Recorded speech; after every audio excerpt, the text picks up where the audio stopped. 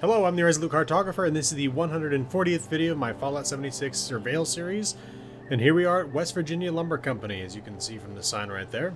It's actually the first place that we covered in the Surveyal series. It has changed significantly with Wastelanders, and I figured it's time to cover it. So, let's take a look at this place now that it's under new ownership. In fact, before it was controlled by super mutants.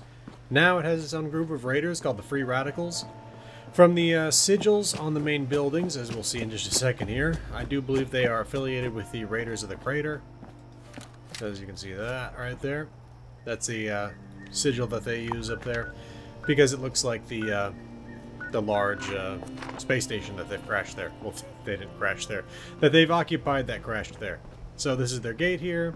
Of course, you come here for the quest for the Wayward, where they're trying to keep these guys from raiding them constantly, because they're coming after them for the treasure they believe that they have access to. Anyway, let's take a look around. So they've got some vehicles here that they've upgraded. Keep that one in mind right there, that big rig right there. And if we come back over this way, you can see this one as well, this limo. And then along with that, you've got this pickup truck here. I believe that they were planning on using these vehicles to raid the locals, and I think we can get a little bit of information on that from this holotape right here. Lugnut's vehicle modifications. So I finally found a supercharger for Roper's limo. Sent Dog Breath and his crew over to Gourd's junkyard, and they hit the jackpot. They even found an engine hoist, some big block double dump heads, and pistons. Head gaskets are blown, but that shouldn't be a problem. I'll know more when I start ripping it apart. I'm also going to take a shot at modifying the exhaust and the suspension. The big rig is next on the list, though. I'm having spikes welded to the sides. That should save bullets when dealing with the ghouls. I just finished up mounting a harpoon gun on the hood. Can't wait to own some settlers with that thing.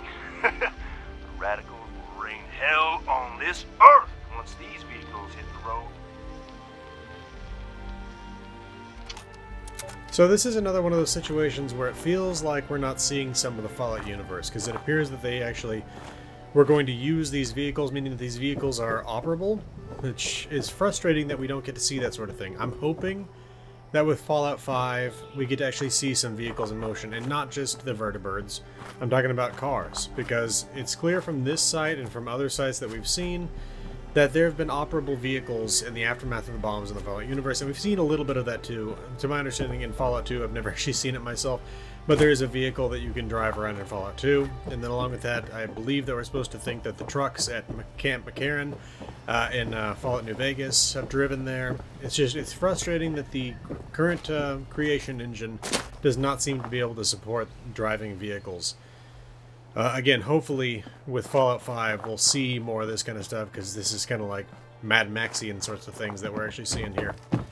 With trucks like this, with a harpoon gun on the hood and all the spikes and everything like that.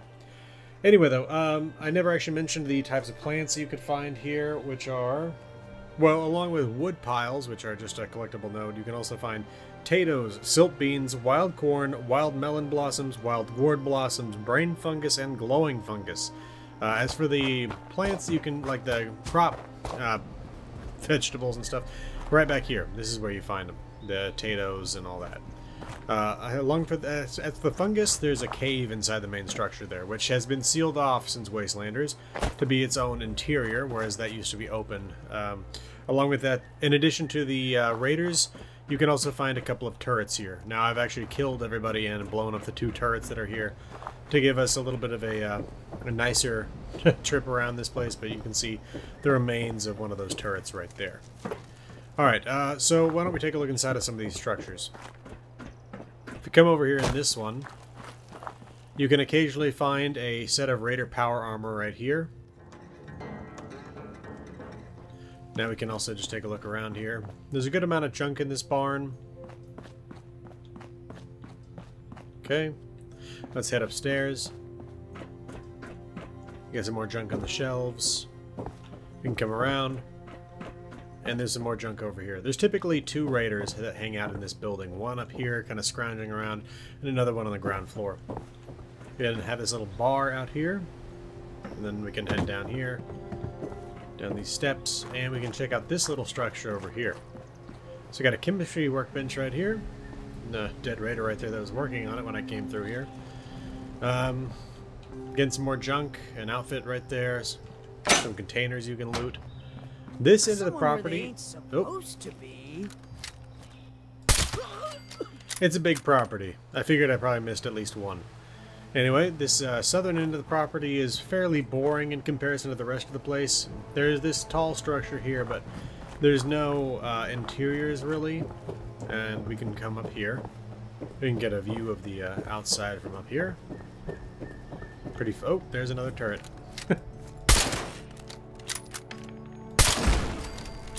There we go. Again, I thought I'd cleared this place, but I'd forgotten about that turret. A lot of wood piles there, like I said. We got some more junk. Container there. Let's come through here. That's the main structure there. We'll take a look at that last. Got this watering tower for this old railroad line. This is supposed to be the Ohio River right here, which it seems pretty narrow for that, but anyway, we can come over here. We got a little shack, some junk, cabinets full of junk. We can come around this side, and there's a boat down here in the Ohio. Look at that, there's this this water wheel here. We come down over here, we can get onto the boat. More junk. Radio there, ham radio there, more junk. And it looks like they're planning on using this for raiding as well. Again, I want to see vehicles in future Fallout games. Alright, let's head back up this way. I was a little discouraged. I read an AMA with Todd Howard today on Reddit, and basically someone asked, are there going to be ladders in Starfield? And he said no, because they don't like using animations in-game. And that by itself was a bit discouraging for the idea of vehicles, but I don't know, vehicles and ladders obviously not exactly the same thing. It's just, it was a little concerning. Anyway, we got a couple of flamethrower traps here, and that's part of this overall stage right here. And when you come here, you'll typically find two raiders, one of them playing this metal barrel as a drum, another one playing the steel guitar, and the same monotonous song endlessly until you kill them, or they maybe discover you're hanging around. But if we come up here, we can hit the activate flamethrowers on that plunger, and there we go, to go along with the overall look of their stage act here. Medical vending machine right there. Can come into this large red barn here. Got a whole bunch of lumber here that must be left over from before the bombs. Okay, come up here.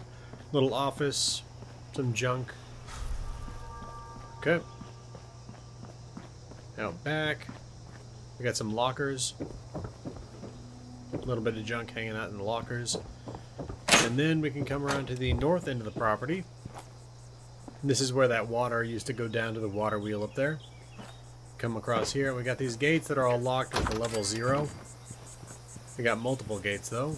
In fact, I believe there's 3, maybe 4. Anyway, then we got the water tower here. Large pump right here for whatever reason. Probably to get the water from the river into the sluice, but that seems like a waste. Unless they're just doing this as some sort of like historic exhibit or something. Anyway. Another gate. Here's the railroad that runs past here. You can come over here to get through this gate. Again, another level 0. Typically a raider hanging out over here. Got logs in these train cars. Unfortunately, you can't get any wood from these giant piles of logs. Not like you can over at Gilman Lumber Mill. In this case, they're just decorative. So then there's this central area here with some campers, some junk, and some tents. Again, more junk, and I think a couple of beers. No, just beer bottles. Okay. Alright. I think that pretty much covers the exterior, so let's take a look at... well, actually, no, we didn't check this building here. This is their little jail where they keep settlers. You can see... the dead settler there. So not generally great guys. Let's close that. Alright, more junk. Plenty of hard hats here. There's some stems. How many stems did I find? Let me check that real quick. 9 stems over the entirety of this place.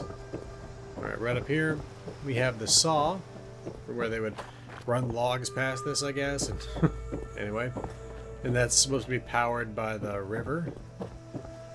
Okay, we can, no, that's the way in. Let's check out over here first. I'll climb up here. And you can obviously come up those stairs as well. Up here we got some ammunition, some more junk. And if you come up here, we can get up to the top of this structure. And they got like a watchtower sort of a setup up here. Alright, and I found a plan right here. This one is for advertising signs, I believe. Along with that, if we, I realized just now there was one spot I did not show you over there. Ooh, man. I've been exploring this place in my Fallout worlds. In a filming world I've set up, which just makes it so it's always sunny. But along with that, it makes it so I can jump really high and don't take any fall damage. And I was still working under the delusions of that sort of a thing. Anyway, coming up here under the roof, we can climb up here past another ruined turret. There's typically a guard up here as well. And I also found a magazine here. Alright, let's get inside this main structure. Now, if you've done the Wayward questline, you've been inside this main structure, and along with that, the place is now empty, so no enemies to be found in there, but huge amounts of junk. Okay, here's the middle floor, pool table, vending machine. We gonna get some perfectly preserved pie? Nope. A little bar over here. And now we got a brewing station there. This is where you paint the sign, leave the Wayward alone or whatever. Anyway, then we can come up here, and they got a bunk room sort of a thing. Some lockers there, some beds, more beds, sitting area, crafting area with a tinkerer's workbench. Okay, let's head back down. And now we can go past the chemistry station there and head downstairs. Alright, and we got a fusion generator here, no fusion core in it this time. It seems like a little workstation sort of a thing down here. And we can also then dive down into this tunnel. This is where the fungus is that I was telling you about. Okay, past this little underground river where you can find the glowing fungus there. And into this main room, well not main room, the basically the like head room. I don't know what the proper way to say that. This is where the leaders were hanging out. We also have the Wayward interrogation. Say it again so the mic can hear you. The name. Crane. And where is this Crane? I saw him. We were at this bar. The Wayward, just north of Flatwoods. And what does he know? He said he was on the trail of this vault. The people kind or the riches kind? The kind that holds stuff. The kind that holds stuff. I'll consider the topic clarified. You think it's the treasure? I don't know. He didn't say. Well, seems like that'd be worth finding out, wouldn't it? Yes? Are you afraid of me? Oh God, yes. Don't be. We're not monsters here. We're pragmatists. You can get off the floor. Are you... You're not going to kill me? Not unless you give me a reason. Do you have a place to go? No. Do you want one? What would you need me to do? Go upstairs. Have a meal and a drink. Share what you know. Maybe it'll jog some memories. From there, we can talk. And if I wanted to leave?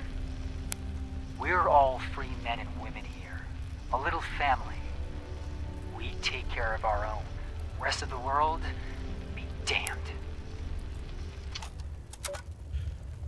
That seemed like a lot friendlier than some of the stuff we saw upstairs with like the vehicles they were planning to use to own the settlers. Anyway, we also got, what's that smell? Notice for a reminder, either something died or someone was buried down here when they were digging this area out. Get Jackie to bring down a dog to sniff it out. Can't stand the stench too much longer. About to hurl. Alright, well, I don't know specifically what they're referring to with that. I didn't find anything down here that seemed to indicate that there'd be a body down here or anything. But anyway, I was looking at my notes while that was playing, and I realized there's still one more holotape for us to look at, and I will take you right to that. Sorry, it's actually a note, not a holotape. I was reading it at a glance, and it started with a letter that looked like an H and had a second letter that was O, but no, it was a note.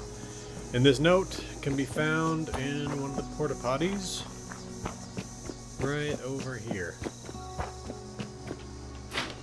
There it is. The end of Razor Handle's career.